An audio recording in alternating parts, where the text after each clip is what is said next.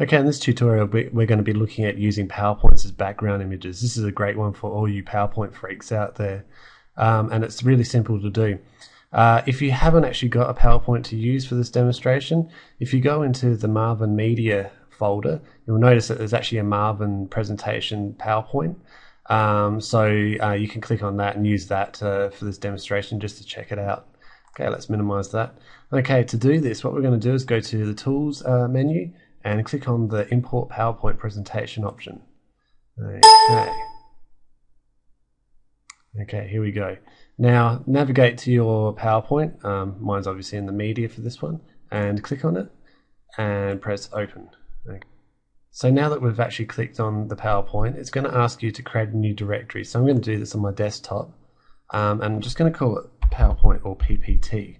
Okay, this is just a directory where the PowerPoint slides are going to be actually made into JPEGs, so it would actually store them into this PowerPoint directory. So I'm going to press Save. Okay, that's processing for me, and we're done.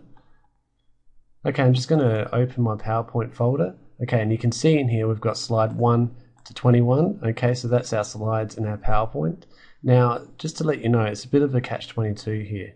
Okay, you do lose your audio and any animations that you have within your PowerPoint. Obviously, being JPEGs, they can't handle that. But what you gain is actually having a character come out on screen and discuss your PowerPoint. So it is a great little feature. And if you are creative enough, you'll probably find a way of actually getting the best of both worlds. And we might talk about that a little bit later. Okay, so now that we've got that done, I'm just going to get rid of that. And it's exactly the same as loading in a background image. So I'm going to go to background image, I'm going to browse, okay, navigate to my folder, which is here.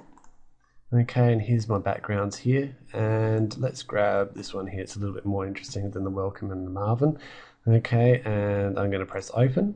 Right, so that brings it down into our preview here. I'm going to go to stretch as discussed in previous tutorials and add the image.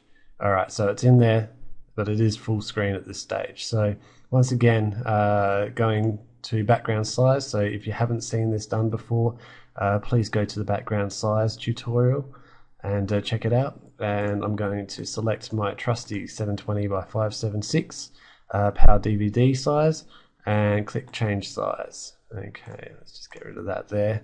Okay, so now we've got our background size followed by a background load, and it's that slide 4 from our PowerPoint. Okay, if I just take this away, you can actually see that now. Now, of course, we could bring in a character here, load up more backgrounds where we want them to change, so on and so forth. So this is a great little skill for everyone to get used to, and it means that if you do have good PowerPoint skills, you can use those skills within Marvin.